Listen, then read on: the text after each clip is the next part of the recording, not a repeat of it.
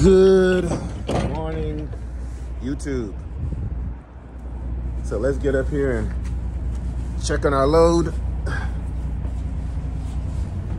Oh yeah. That is how you secure down a hazmat load, guys. Didn't even shift with us going on the ice. Like I said, my trailer, y'all watched last video, y'all know I had to drive on some black ice to get it here. And my trailer swung around. And this load has not budged. So yeah, shout out to you, Jason, if you're watching the channel. Very well done. Oh yeah. All right, so we're here in Houston. I went home last night, got to shower up and get groomed all up. Our dock is dock number 7. We're about to get in there. So apparently I had an appointment time on this load. It is 8:30 in the morning. Apparently my appointment time is not until noon, but they're going to go ahead and get me in, thank God. So I need to go ahead and get these placards off of here just so I don't forget, because I have a bad habit of forgetting. And then I have a load I'm picking up in Deer Park, Texas later that is going down to Laredo, which is basically Houston to Laredo. Typical. I think that one pays $1,200 bucks. It's probably about $3.50, $4 a mile, somewhere in there. I missed out on the one that was $4.50 because of the ice and the whole little setback, but it is what it is. Hope y'all enjoyed the cold start this morning. It is 22 degrees and she did not budge. So let's get into this dock, get unloaded.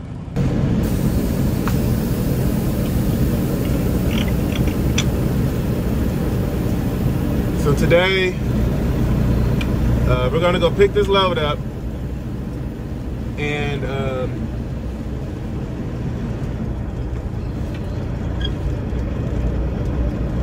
I'm gonna go pick up some fuel filters for the truck. There we go.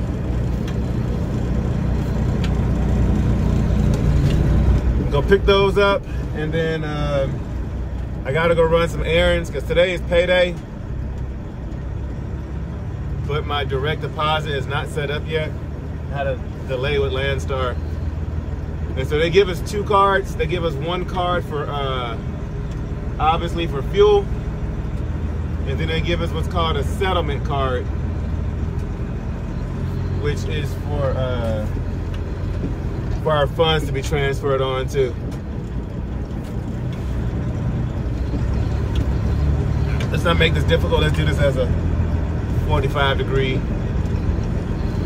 So when you're backing, guys, you have really 3 main angles. You have a straight line, you have a 90-degree angle, which is like this, and you're trying to get into the dock like that. Or you have like a 45, which is kind of slanted to get into the dock like that.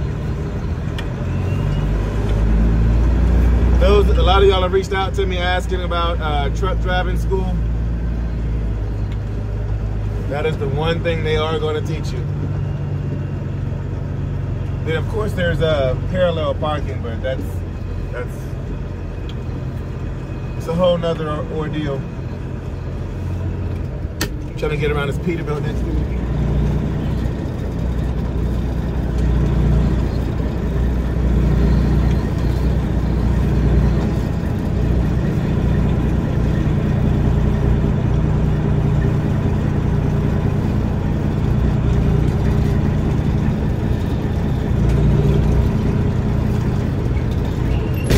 Got one of those low thingamajiggies back there on the ground.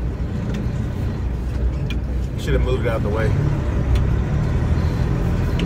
They would not be teaching you all that maneuver, how to back up and open your door. They're gonna teach you how to open your window and look out the window to do your backing. So, don't mind me.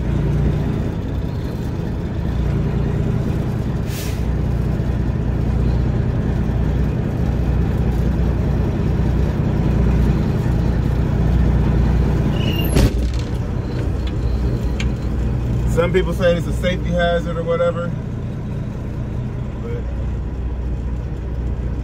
who does everything 100% safe?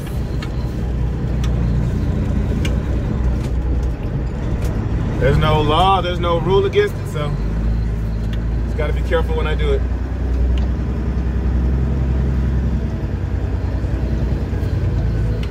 Plus, I need to buy a new actuator for this window here. It's either the actuator, I think it's probably, well, the switch is broken, so I'm gonna try the switch first and see if that works. Passenger side works, it's not the driver's side.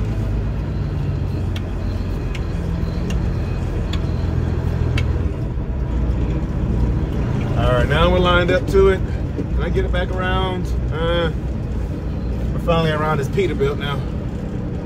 Yeah, let's go ahead and get around it.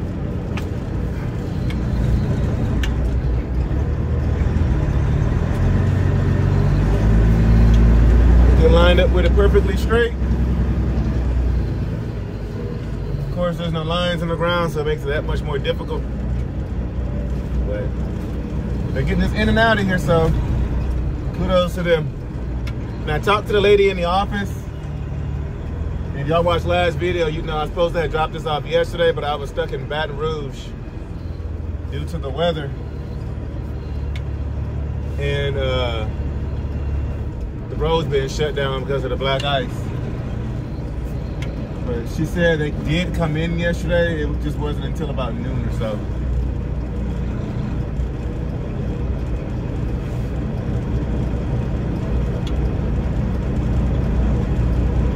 Lets me know that I probably wouldn't have been able to finish out those other loads anyway, or pick them up and get them knocked out. Ice storm messed up everything. All right, we're in the dock. All right, cool. Let's see how long this takes us. So y'all can hear me. I've been booking loads all morning. So they are really getting it in back there. So the plan is, as of now, is we're gonna go pick up this load, this next load. It goes down to Laredo. And then we're picking up one of those loads, that load that last week that when they didn't load all the product that picked up in Laredo, and I was possibly gonna have to turn around and go get it. Well, they're shipping out the rest of their product. So she called me and asked me if I want to take it out there. This is one of the agents that I'm in really good standings with. And so we're gonna be doing another one of those Home Depot loads going out to Atlanta over the weekend. And I see another load coming out of Atlanta. So I'm trying to determine if I wanna take the load straight through and get it there Friday night. And I see another load that picks up Saturday morning going to Monroe, Louisiana, which is about an hour or 2 hours east of Shreveport, Louisiana. That pays $1,200. It's like $220 a mile, but it'll be some good weekend money. I still have plenty of hours on my clock because I've been sitting all week. And so I could do that and really get my revenue up, but I may have to do a 34-hour break. So it picks up Saturday, delivers first thing Sunday. And I have to do a 34-hour break. Or do I want to go home on the weekend and deliver the load Monday morning? That is the dilemma. But I'm gonna check out my hours and kind of see just how the week goes, and it'll determine what I do. Because I do want to get the truck back home so I can go through it thoroughly again, just to make sure we don't have any more breakdowns or anything. So that's the real reason. I don't want to go home just to go home, but I want to go home to cater to the truck, because I have all my tools and everything at home. I just feel more comfortable doing it at home. If I need to go pick up something and I have something taken apart, I can just jump in my pickup truck and go do what I need to do, rather than trying to do it on the road or on a 34-hour break. So I don't know. We'll kind of see how this week goes, and it'll determine what we end up doing. But sounds like, oh, never mind. Nope, never mind. They're still unloading me. I've been making phone calls all morning. There is a potential opportunity that came across my radar. If y'all watch my video of me when I was in transit to go pick up this truck when I flew out to Connecticut, I told you guys that I met an elderly couple on a flight that really took interest into me. And they were telling me about some freight. They have a company down there in the Houston area to where they are they make the product, and they have their own trucks to move that product. And he offered me a position. He said I would have to have my own numbers in order to move this product. I'll be a direct customer. I mean, a direct contract with them. But he also offered me some other opportunities to where he offered me a company position. I told him no, I'm sorry, I can't do it. He offered me a position to where I could, you know, have my own numbers and then contract the work to me. I told him I don't have my own numbers right now, and the insurance rates are just way too stupid, ridiculous to even think about doing that. You know, like I'm talking like $40,000 a year to start insurance. And he offered me some other opportunities, like just leasing on to their company DOT number and still doing it as a direct shipper, kind of an ordeal. And so we're going to look into that, and with these new laws coming into place, I want to see how that's going to pan out first. And so he did offer me that, and so we'll see what we end up doing, to where I might, it'll be a few months. It'll be like over the summer, but it'll have me taking this truck and leaving Landstar. So I don't know. So we're gonna be working out some numbers and just to kind of see how it goes. But I will be hauling tanker, full-on tanker. And he offered me some dedicated runs to where I could be at home every day running tanker. So that sounds really good. Weekends off, and then because of the commodity that I'm hauling, like if it rains or if it gets too crazy with the cold weather, then I would have the day off. So I don't know if there'll be a paid a day rate or how that works. So just some stuff we're working on. So I don't know, guys. We might be leaving Landstar this summer. It's going to be a while before that even happens. I still got to meet with the guy. Because the people I met on the plane, they still, I guess they run the company, own the company, but their son like runs it, you know, like head on. And so I talked to him. I was like, hi, my name is Shimon Spencer. He said, and I said, I met your parents on the flight. He said, oh yeah. They told me all about you. They told me about your YouTube channel and blah, blah, blah. And I was like, oh, okay, cool. And he was like, yeah, like what could I do for you, you know? And so, so apparently they've been checking me out on the channel, so they kind of see my work ethic and what I do. And so they're eager to possibly work with me. So I don't know, guys.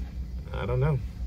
We might have something cooking behind the scenes. Like I tell y'all, there's stuff going on behind the scenes that I don't always put on the channel. But that is something that's brewing behind the scenes, and I do have something else that's possibly, maybe it's a long shot brewing behind the scenes, but I don't know yet. So for right now, we're looking just at what's right here in front of us.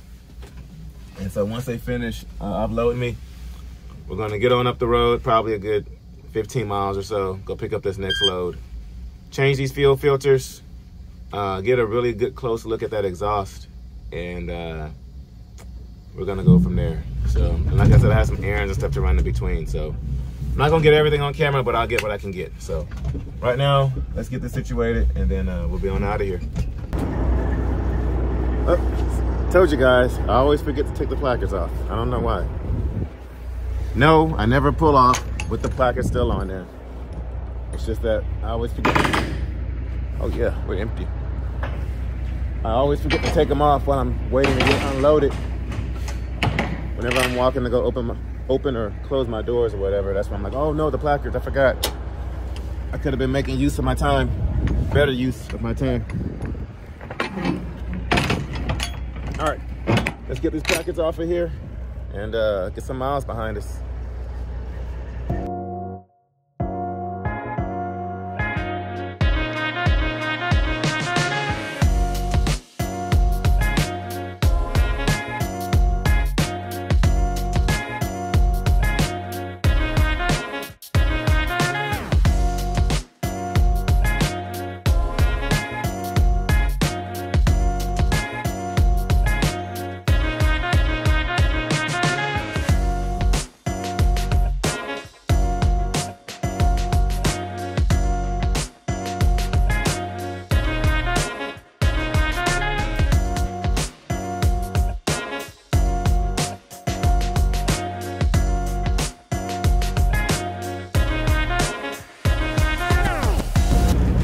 Well, we're stuck at a train. Says we're 17 miles away. So as soon as this clears up, we'll go pick this up.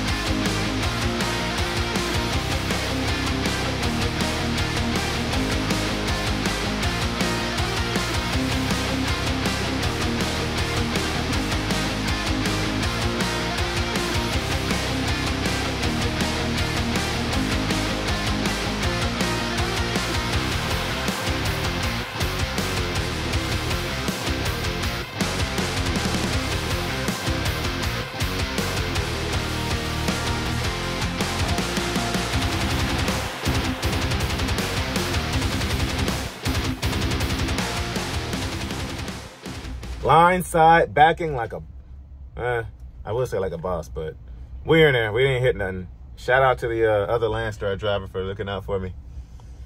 I don't have my little back window back there anymore, so I cannot cheat on my blindside backing. So, but we got in there. It took a second. But of course, as soon as I want to get in there, the truck next to me is gone. So would have been a lot easier had he even not been there, but it is what it is. So we'll see how long this takes. Hopefully we'll be out of here in no time.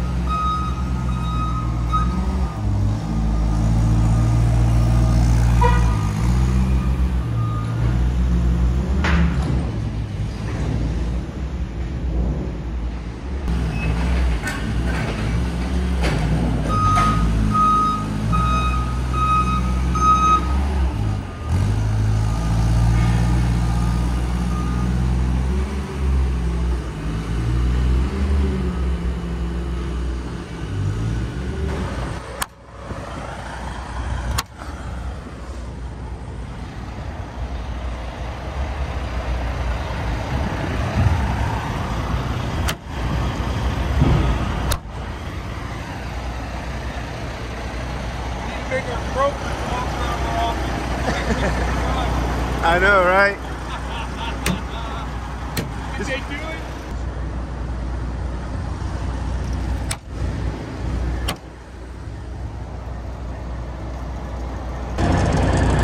We're loaded.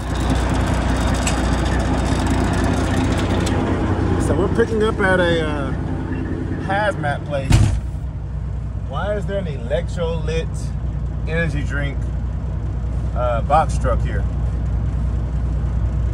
Just like that one time we picked up the hazmat load for the Monster drink additives. Hazmat load. Flammable hazmat load. Energy drinks. That's why I don't drink them. Anyway, let's get back to the yard. And then I got a few errands to run. And then we'll get on out of here.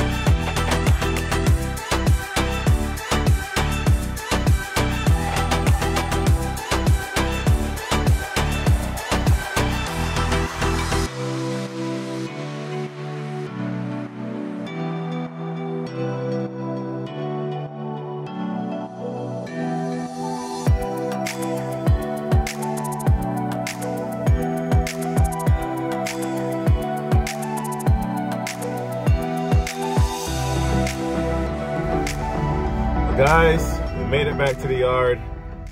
So we went ahead and picked up, delivered that load first, picked up our other one. And like I told y'all earlier, I have some errands to run. The kids have an appointment I gotta take them to. And so I'm gonna go knock out that. So I'm gonna go up to the house, grab the wife and the kids, go knock out their appointment. I got some banking stuff to do. And then I gotta go pick up the fuel filters. And we're gonna try that to see if that's the problem. So with this fuel filter system here, it has what's called the Donaldson fuel filter system, not the ones that your typical clear bowl is on top, and it's got the filter on the inside. These hang from the bottom. And so, and they're right on the other side of the frame. So this is not the kind of fuel filter you can just look at it and tell, oh, it's, you know, it's bad. So we're gonna try to replace both. It's 2 filters. We're gonna replace both of them. And I did notice, I was just kind of tugging at some of the hoses and clamps. There is a rubber hose. It looks like it goes into the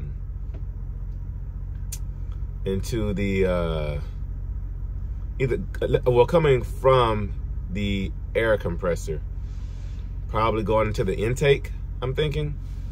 And so I'm going to see about replacing that hose or replacing that clamp, because I can tell that clamp is bad. And so I don't know if the clamp ate into the hose as well, or if the hose is just bad. So I'm going to look at the clamp, but most likely I'm just going to try to replace the whole hose if it's just a simple, quick little ordeal. And so I'm going to check that out as well. And I'm going to try cleaning the turbo from where they replaced that.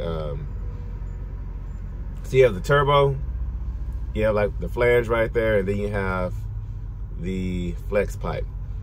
And so right there where that flange is that goes into the turbo, I'm going to try to clean the turbo right there, because there was soot there from their repair the other day. So I'm going to try those 3 things and see if we get our power back. Because right now I can't really push it more than about 55 to 60 miles an hour, and I'm not really getting that much boost. And so I'm wondering if it's 2 different problems or just one problem altogether. So we're gonna do some diagnosing later, but first we got some errands to run, and it'll be dark when I do everything, and it's gonna be pointless at recording.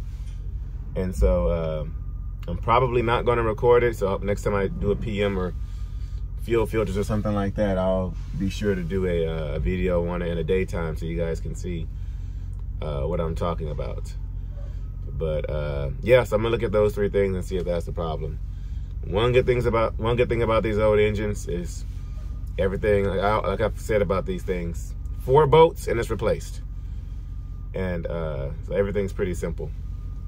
And so that is my on my little to-do list. But guys, we're about to discontinue the merch for the previous truck that we had with the International Lone Star. If you want to get you a shirt, get you a hoodie, make sure you go to LoneStarTexasRanger.shop and go get you one before we discontinue it. We will be coming out with a new design pretty soon. And if you have put in an order, I'm just waiting to get back home so I can go pick them up, because we had to print some more for the sizes y'all purchased. And as soon as I get home, we'll ship them right off to you. And I just got a text earlier today. I think they're done, so I just need to get back home, because I'm having to do everything because my wife's car is still out of commission. I think I finally found the parts that I need, and the parts are over $1,000. But I think I finally found the parts that I need. I'm gonna make sure they're the correct parts, and if they are, we're gonna go ahead and get them. And then find somebody who can do it, because a lot of people don't wanna touch that air ride suspension on the Mercedes. That has been another difficulty, trying to find somebody who'll do it. I have a neighbor who said he'll look at it to see if he can do it, who is who is a certified certified mechanic. But even he was like, kind of skeptical, because I got to replace the shocks, struts, whatever's under there, the airbags, and the air compressor that inflates the airbags on her Mercedes. So we're just trying to find the right parts and everything. But so yeah, so I'm having to be the chauffeur until we get that all situated. So, well, yeah, guys, let me know, comment down below, what do y'all think about this whole Landstar ordeal? Should I switch it over to tanker and get my own customer? Like I said, I'm not going to go and get my own numbers. It's just way too expensive, and it doesn't make sense right now with the economy the way it is. So I'll be trying to figure out some options with the customer, and we'll kind of go from there. So comment down below, let me know what you guys think. Should I stay with Landstar, or should I dip? And there is another opportunity that I know of too, but it's hauling a flatbed. It's also kind of a local gig too, and from what I hear, it pays really good. So I don't know. We have other options coming up in the summer of 2024. But for right now, we're gonna stick it out with Landstar for the next couple of months, and we might be making a move, guys. I don't know. Nothing against Landstar. It's just that I'm trying to find something a little bit more consistent at home, and without having a truck note, that really helps our revenue, or not having to, you know, come out of that money. So I don't know. Let me know what y'all think down there in the comment section below. Thank y'all for all the advice in the comments. I have been reading them. And we're working on finding a trusty local mechanic just for kind of like emergency kind of repairs in the Houston area. Brad is still our #1 mechanic, but I'm just trying to find somebody a little bit closer that's like for immediate repairs, like emergency kind of stuff.